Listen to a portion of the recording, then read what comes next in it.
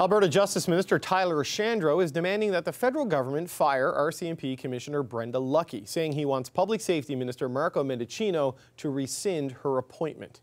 In a statement, he says, quote, "The commissioner of the RCMP must be held to the highest of standards.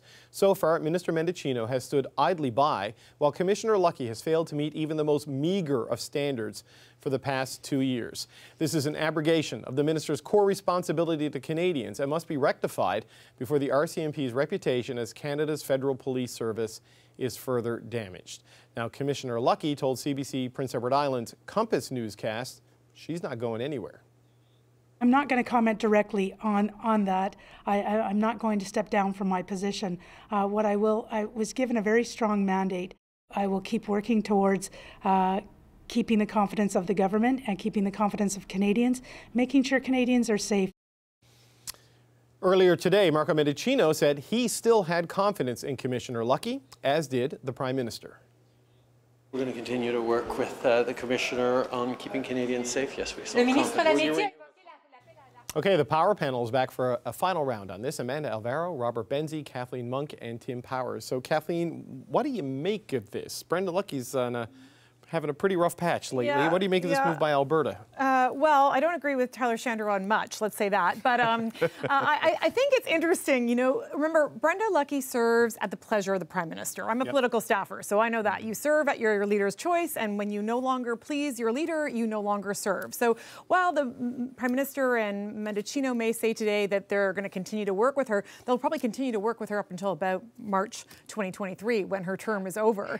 I think the thing is that the more that Brenda Lucki vows to stay on her job, the more she struggles with that. It's like watching somebody in quicksand. She's just sinking, you know, and she's not going to get out of it. We've had so many scandals under her, whether it's the Nova Scotia mass murder scandal, the allegations of political interference. Prior to that, the allegations of her refusing to acknowledge the systemic racism that exists in the RCMP, and then this latest, scandal in terms of her testimony at the Public Commission. You know, earlier Amanda cited her favorite moment from the testimony at the Public Commission. My favorite moment was actually this moment from Jody Thomas, the National Security Advisor, who said last week, if the Commissioner of the RCMP had some news to share with the Prime Minister about the threat, she doesn't need an engraved invitation to do so. And so her claim that she didn't speak up and she wasn't called upon to actually express her opinion, she should have just done so. She wasn't doing her job. So, I mean, you've talked to many people on the show who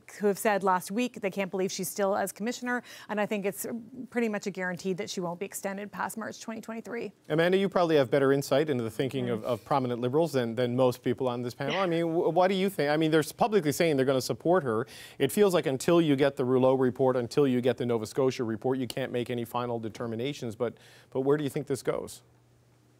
Well, I think Kathleen has as much insight as I have, because it's exactly how I feel about it. I think that it's unfortunate because when the commissioner talks about, you know, the reason I'm going to stay in this job is because I have the confidence of Canadians and I have the confidence of the Prime Minister and of Cabinet. And unfortunately, that's the thing that really seems to be called into question, is the confidence that anyone has in her job. And it was leaked earlier, I think today or yesterday, that from senior government officials who said that the federal Cabinet is not confident or is dissatisfied with her approach. And it doesn't take, you know, it doesn't take a lot to understand why. And Kathleen named some of those items, whether it's, you know, her lack of communication skills or her mishandling of major files. And it's not just the Emergencies Act. It's the Nova Scotia mass shooting. It's the systemic racism within the RCMP, major files that she is at the helm of that have really gone sideways. And then if you watched her testimony or listened to her testimony on Tuesday, it was a lot of, I don't remember, I don't know, I'm not sure of how the Emergencies Act should be used. And none of those words invoke a sense of confidence. So I think that confidence is eroded. I agree with Kathleen. Her term is up in March. And while we're in the middle of these hearings and these testimonies does not seem like a good time to fire the commissioner, they will likely roll it out and wait until that renewal comes up. That would be my guess. Yeah, but Tim, this is happening 5-6 months out from an Alberta election. And while I'm sure Tyler Shandro is concerned about how well the RCMP is performing, he is trying to build support, as government is, for an Alberta provincial police, right? Absolutely. Instead of relying on the RCMP for contract policing. So is there a secondary agenda at play here, perhaps? Well, you can go back to Stephen Harper's firewall letter if you want to make that argument, right? Yes, I mean, there's always that agenda in Alberta, but everybody talks about building a provincial police force in Alberta until they figure out how much damn money it costs and what it's going to require, so they don't.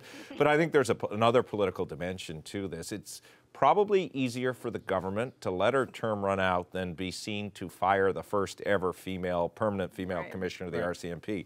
Because remember what happened last time they fired a senior justice official, female justice official, that being Jody Wilson-Raybould. I'm not saying they're the same disposition and they may have the same motive, but she is the commissioner of the RCMP. She knows a lot.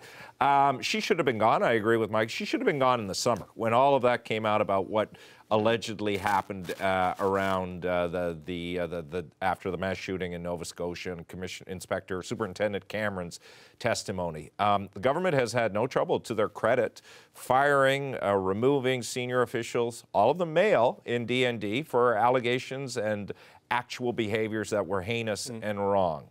I do think there's a very live political dynamic to letting her stay.